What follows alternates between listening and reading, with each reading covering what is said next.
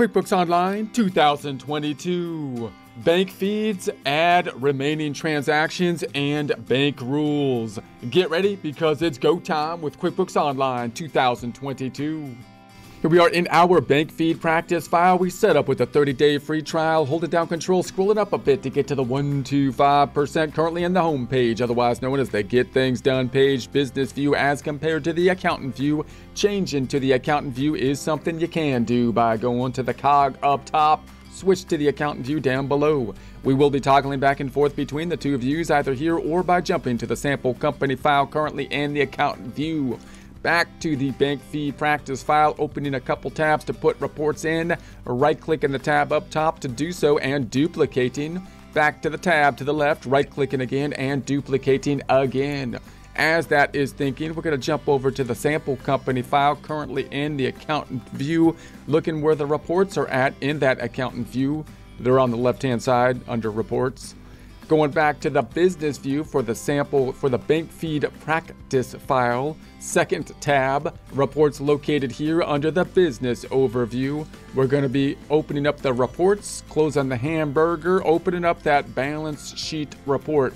Let's try to do a side-by-side this time. So when we do the range change, I think let's do a few months from 09, 01, 21 to, let's say, 11, 30, 21, let's say. And let's hit the drop down here and we can start to see how this can be constructing on a month-by-month basis and run a report such as that. So now we've got the same, balance sheet structure. This is where we stand as of a point in time for the end of the 3 months up top. If we go to the tab to the right, let's do the same thing for the income statement. Going to the business overview reports and then close the ham boogie. Go into the profit and loss. Let's do the range change again. This time, once again, for that 3-month time period. Let's go from 09, 01, 21 to 11, 30, 21, and then hit the drop down, looking for the months, and then run it there. So there we've got the kind of activity on a month-by-month basis. So that's another way you can take a look at the data. And then we're going to go to the first tab. We're going to find our bank feed information, which if you're looking at the business view is under the bookkeeping area. And then it's under the transactions up top. Now we might need to add a few accounts as we go. So I like to do that not in the business view, but in the accountant view. So let's see where the bank feeds are located in the accountant view by going to the cog up top. And let's switch this on over to the accountant view just in case we need to add accounts and not letting the business view drive us to craziness. So now we're in the same area, but in the accountant view, it's in the banking tab on the left-hand side. Banking up top, double banking, banking, tab, banking, tab.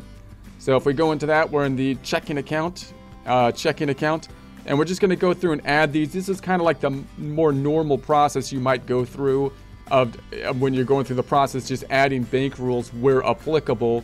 You might sort through it by date, but you might more easily sort through it by description if you have multiple months of date, of information, for example, so that you can kind of enter this as quickly as possible. So you'd probably sort it by date, and then we look at something like this and say, okay, there's a 75. Let's say that's going to be a transfer, and so I'm going to open this up.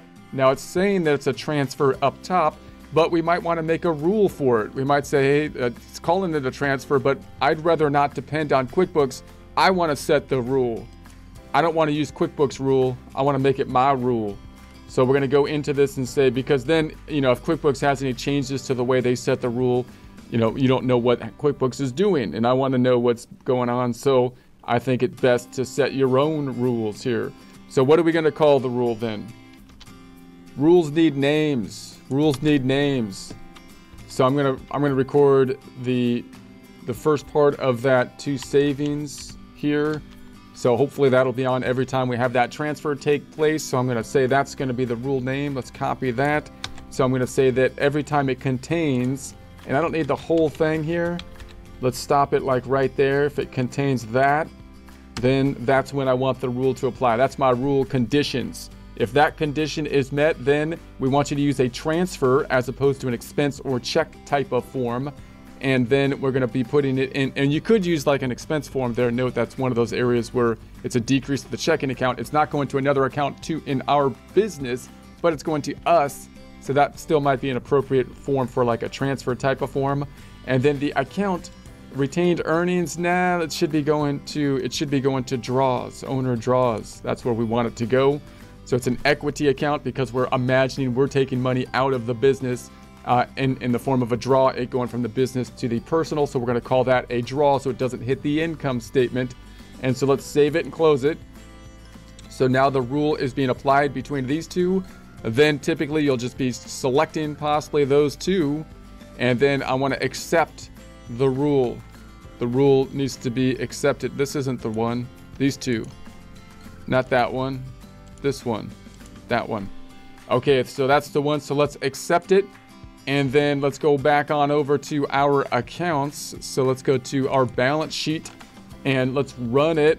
So if we run it, then we would have the impact on, there's going to be an impact on the checking account, obviously, because we're looking at the bank fees, and the other side's not going to the income statement, but is going to be down here in the draws accounts. So it should be an impact in the draws accounts. If I go into the draws accounts, let's go into it. I'm going to hold control, scroll down a bit, and I'm going to change the range from 010121 so we can see all the stuff happening in there. So we've got our $75 transfers. They're being done with a transfer type of form. If I was to go into that, it would take me not to the bank feeds, but to the form of a transfer form instead of an expense type of form or check type of form.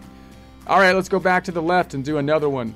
This one, Primerica, let's go into that. I'm going to go into it and say we imagined this was for repairs and maintenance. A rule has already been applied to it. So typically, if that were the case and the rule looks good, I'd simply be adding the rule. So this is going to be going to repairs and maintenance, location 1. So I'm just going to say, all right, add that. And then it would be a decrease to the checking account. The other side going into repairs and maintenance. This is affecting the income statement. So now in the repairs and maintenance down here somewhere, it's going to be impacting one of these items with the rule. I believe it was the first one that we applied. Let's go back to the first tab again, and we keep continuing on. We got, okay, Google AdSense. So we're going to say that this one, let's set a rule for it. Let's say, where's this going to go? This is some kind of income account. Didn't I set one of these up already? I set this up as, I guess I called it video content income. So I'm just going to say that's video content income. So I'm going to put that to the category. Now, sometimes you could set the rule first, but sometimes I like to basically put it in here first and then set the rule, so the rule will kind of be set automatically. So I'm going to put it to video content income. It's going to go to the Google AdSense no class. And then when I go to the rule, it will already have that populated. And I'm going to say, okay, let's set the rule for that condition. And we're going to say it's going to be Google AdSense is going to be the name. And it's going to go a checking account down rule, all conditions, but it could be either because I only have one condition. Description is what we're going to be using as opposed to the bank text. Remember that if it's a complex rule and you're dependent on more than like just the normal description, you might want to use the bank text because it's going to have more content in it.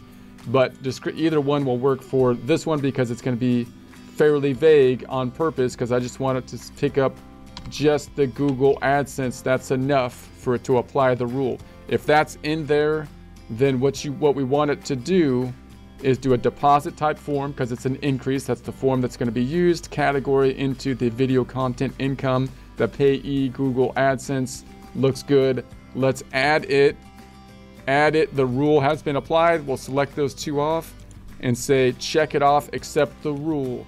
What's that going to do? Well, in the balance sheet, if we went to the balance sheet, we know the checking account will be impacted. I won't even go into it at this point because we're pretty confident on that by now. We've seen the increases to the balance sheet. The other side is going to go into the income statement, and it would go into that, what did we call it? We called it some kind of video content income. Went into the video content income. If we go into that, did I refresh this? We got to refresh it. Make sure it's fresh.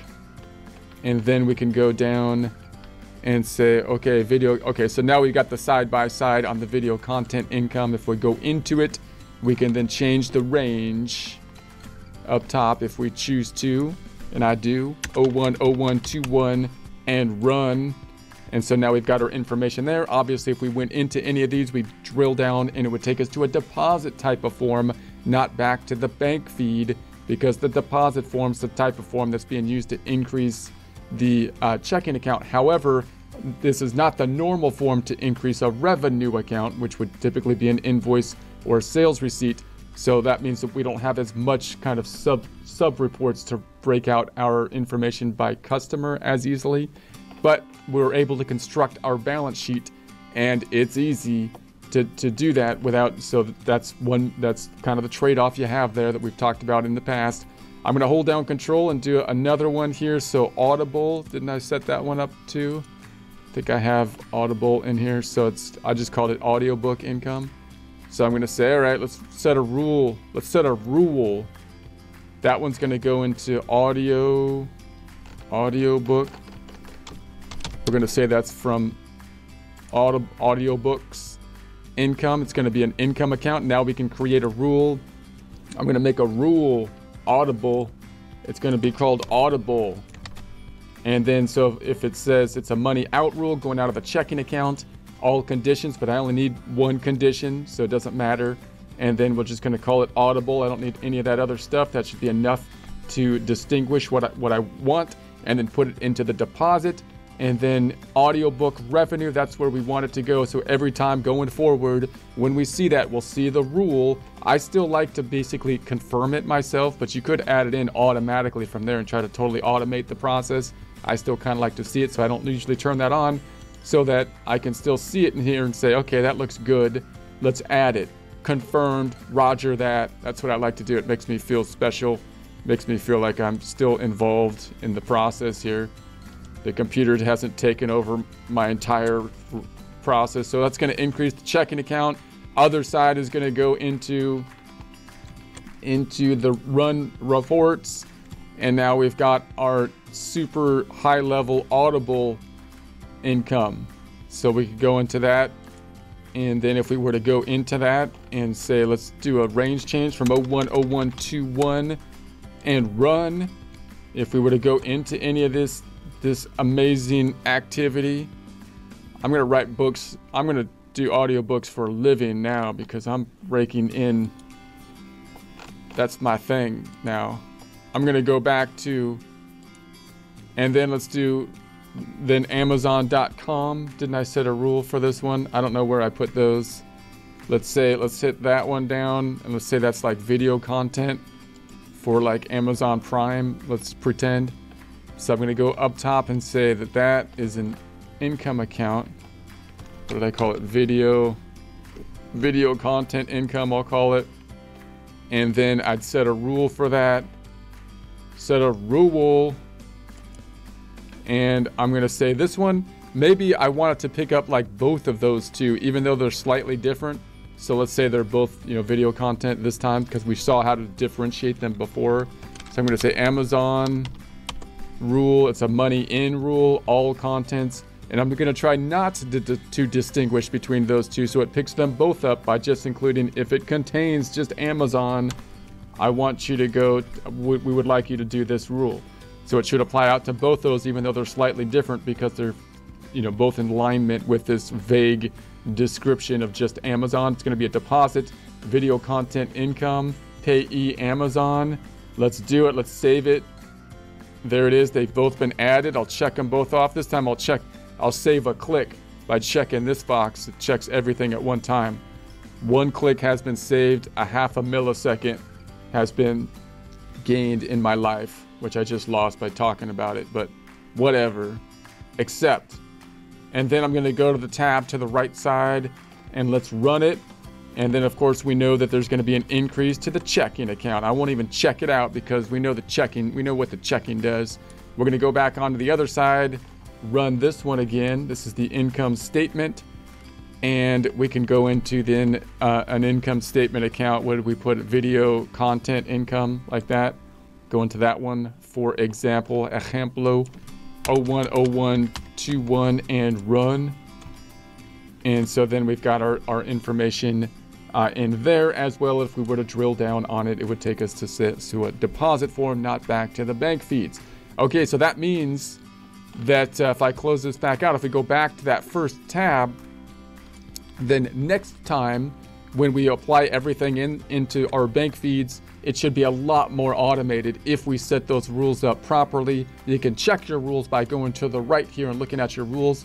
And I do recommend, I do highly feel that setting your own rules and being less reliant on the QuickBooks just kind of making the rules will make the process a lot better. It'll make you engaged in the process. It'll make sure that you know where the accounts are actually going. It'll give you kind of a role so you're actually kind of involved in adding the information. And if there are any changes on QuickBooks side in terms of how it's going to be reading the data, or if the memo text differs or something like that, your rule is more likely to apply it out properly than QuickBooks guessing about it. So I would recommend going through for the first couple months, doing the work, making the rules, and then hopefully that will automate a huge portion so that you can construct, in essence, your financial statements in a more and more automated, fast, and easy way, like so. So now we've got our financial statements created.